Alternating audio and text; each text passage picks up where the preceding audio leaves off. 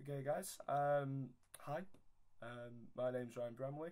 I'm a second year English language and literature student at the University of Sheffield. This is the first video blog for the Filmmaking and the Engage Curriculum project, which is being funded by the Engage Curriculum Fund at the University of Sheffield. So first of all, before I start, a few thank yous. Of course, the Engage Curriculum Fund, without them I wouldn't be talking to the camera right now, so massive thank you for that, and also to Dr. David Forrest and Professor Brendan Stone, for a few reasons really.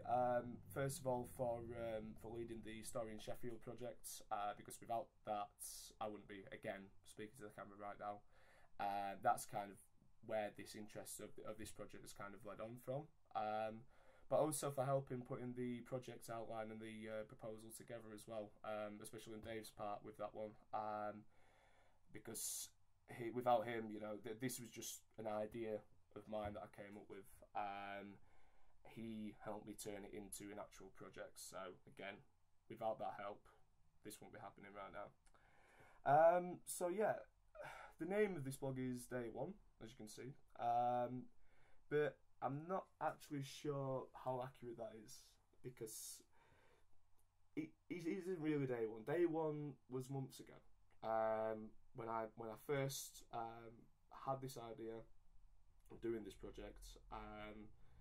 Kind of was stimulated by kind of all the things going on about the miners' strike now, the 30th anniversary of course, you know, it's very timely, and as a Barnsley resident, and obviously Barnsley being, you know, quite a big town then, in terms of industry, looking at it from somebody who wasn't around at the time of the miners' strike, I was really interested in what it was actually like.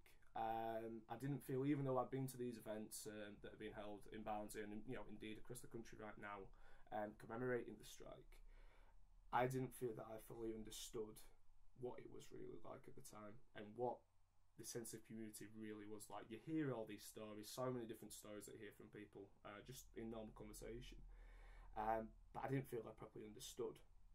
And obviously, with the help of David, this was turned into a project.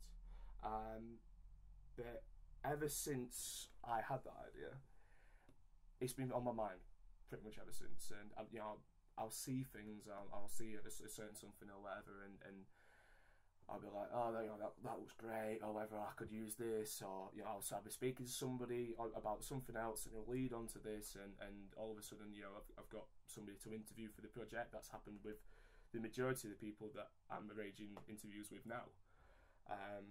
So yeah, but you know, you're constantly thinking and constantly putting these ideas in your head, and you know, I'm trying to write them all down on paper as quick as I can. And really, I think that's down to the nature of this project. You know, as a creative practices research project, I think that kind of induces you with this kind of, you know, stimulated thinking. Whereas, you know, some more traditional methods of learning, as valuable as they are, don't really get you doing that. And I think combining the two, you know, your essay and exam style, you know, of writing, with doing something like this and reflecting on it, not just, you know, by hand, not just, you know, typing on a computer, but also by video, I think that's a great way of tracking your learning process, and, you know, how are you actually going about it? How are you kind of, you know, putting these ideas and these concepts together and actually having something, you know, visual to show for it too. So yeah, but that's all to come.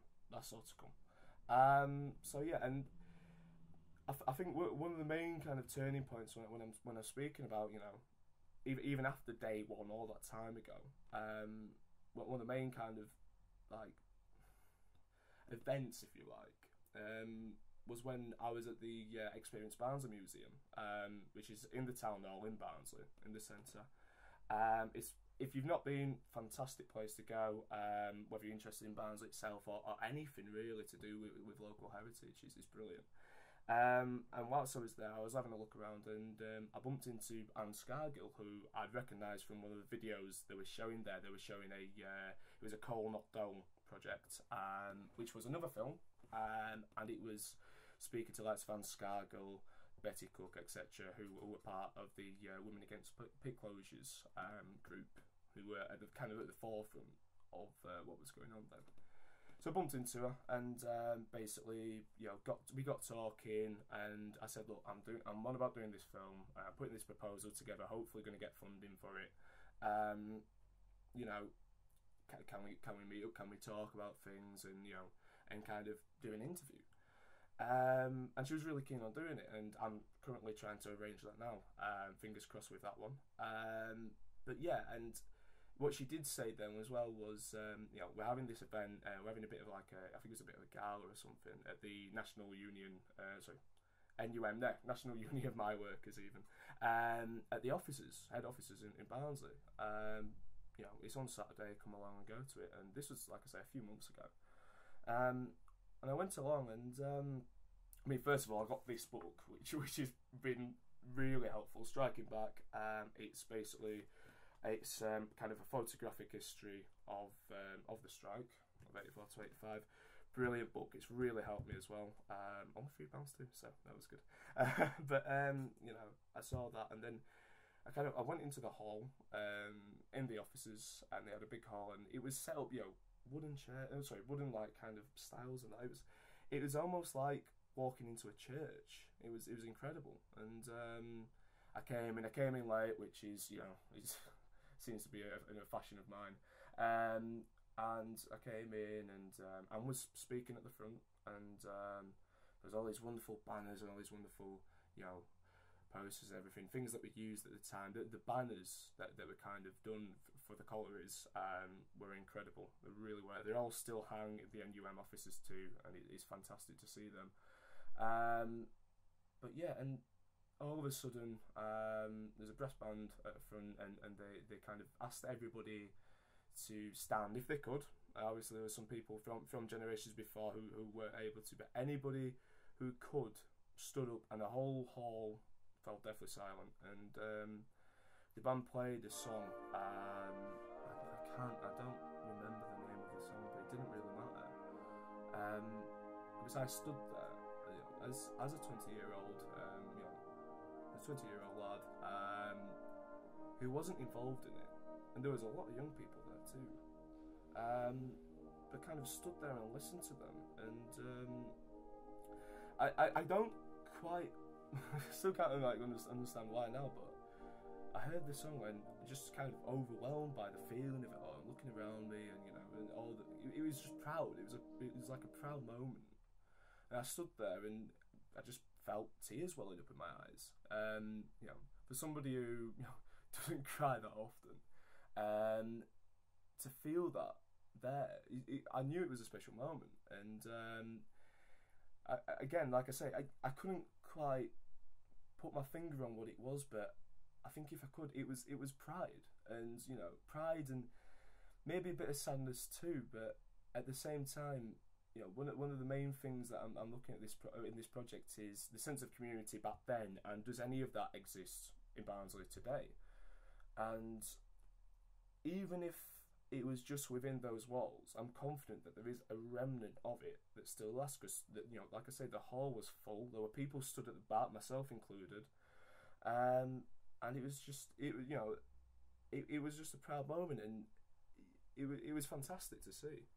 And that really kind of stimulated me to do this project now. That was kind of a turning point. It came from this is a good idea, let's go do this, to right, okay, I really really need to make this something good, and go ahead with it. And so yeah, and like I say, that's something that I think only these kind of projects really kind of induce within you, this creative kind of outlook and this way of seeing things, which only a project like this I think can lead you to. So yeah, so like I say, it's day one in terms of video blogs, but that is really where it remains, because ever since that day I've been thinking, how can I do this? How can I go about this? This will look good.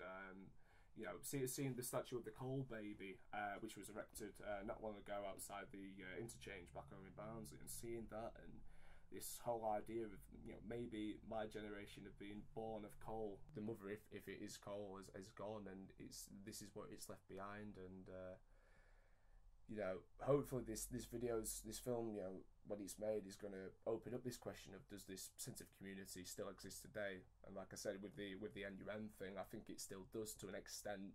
But you know, maybe the coal baby is some way of understanding, you know, understanding what we've been left with. And you know, I feel I might be coming back to this later on, this symbol. But yeah, we'll see how it goes.